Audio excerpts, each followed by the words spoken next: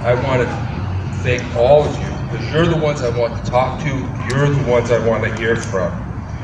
As we organize to defend our constitutional democracy and ensure that our elections are truly representative.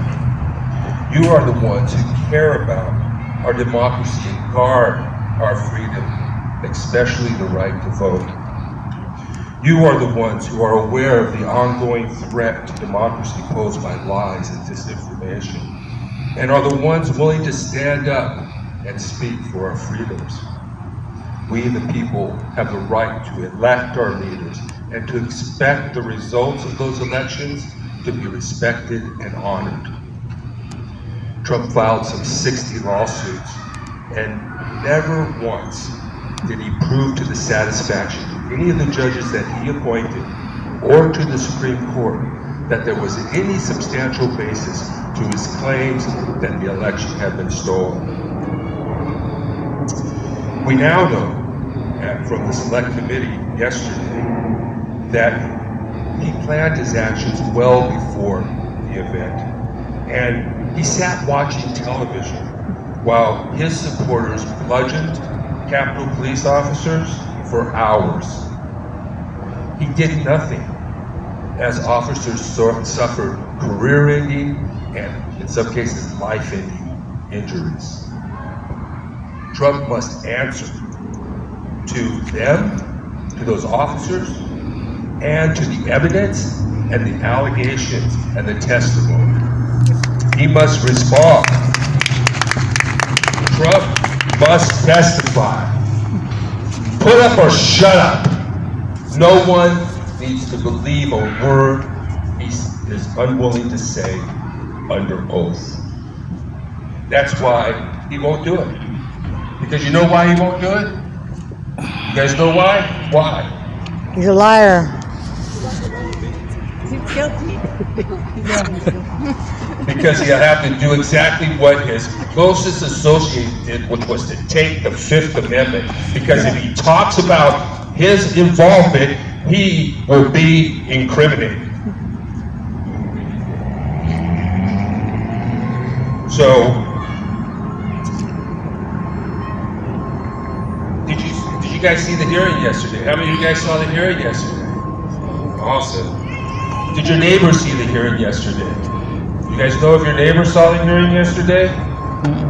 How about your friends? How about your friends? Yes. Have your friends watched it? Yes, my friend watched Did it. you talk to the store clerks, to local business owners about it? You know, I do. Tell them about it. Talk about it. Tell them to watch it. This is what we're doing here today. We are reaching out to our neighbors. We are reaching out to you to talk about the attack on our nation last year and the ongoing threat to democracy here at home and around the globe. One thing we know, we will be doing this event right here on January 6th next year. We want it to be big, we want it to be successful, and we need all of your help. And we want you guys to be involved in that.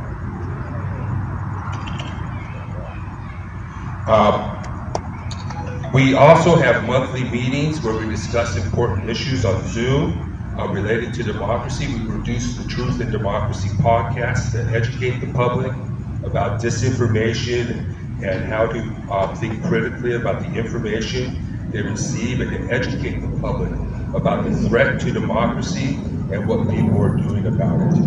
So now let's hear from others, our other heroes here today who want to talk to us about democracy and about fighting for democracy locally, nationally, and globally. Thank you very much for coming. We, the people, you here are the ones that are the important ones that you can lead. We know exactly what happened, and they cannot be forgotten. So for that reason, I support all of you in being here tonight. I met a lovely lady today. Her name is Rose Scott. I told her that she has a lovely name, and she is someone that is going to do something that I think is very important.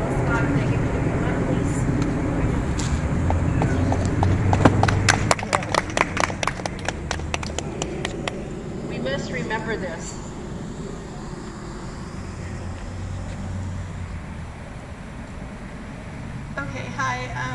So I'm retired now, but for the last 21 years, I worked as a geologist, an engineering geologist in the state of California. Everyone who works for civil service, and like me in the state, we have to take an oath of office. So I no longer work for the state, but I'm a retiree. I still collect my state check. So I will renew my oath today. Anyone who would like to renew an oath, if you work for civil service or if you're a veteran or active service, please join in.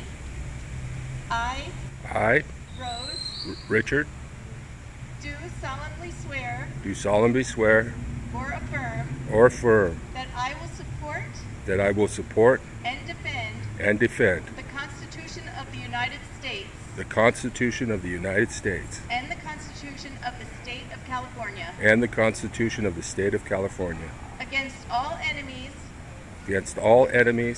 foreign and domestic, that I will bear true faith and allegiance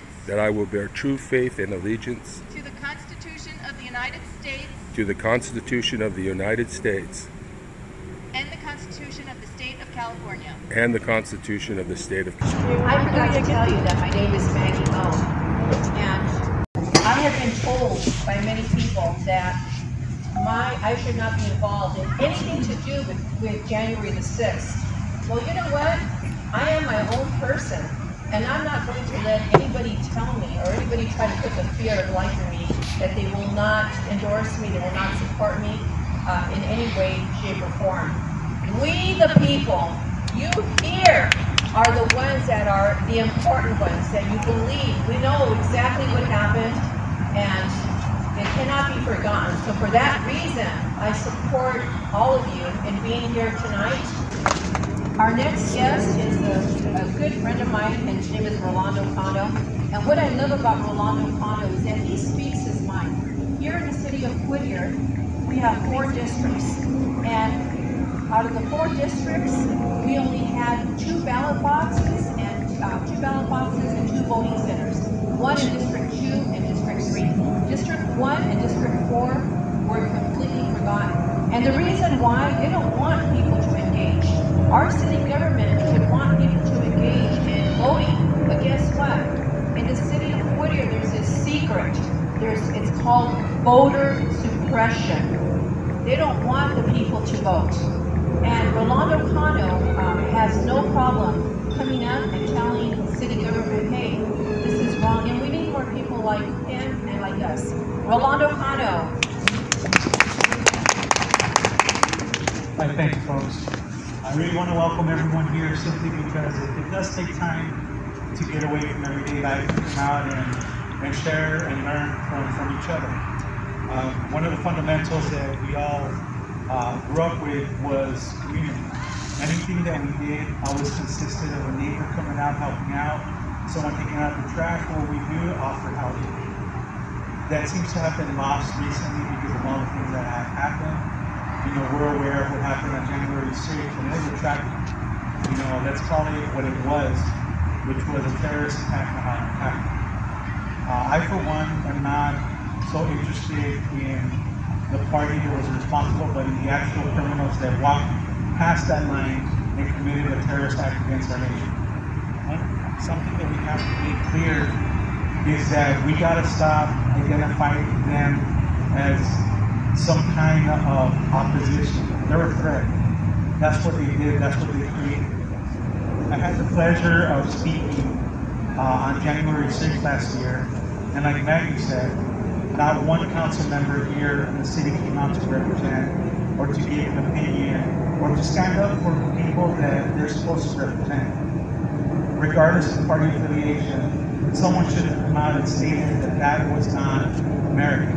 You do not interfere with the governmental process.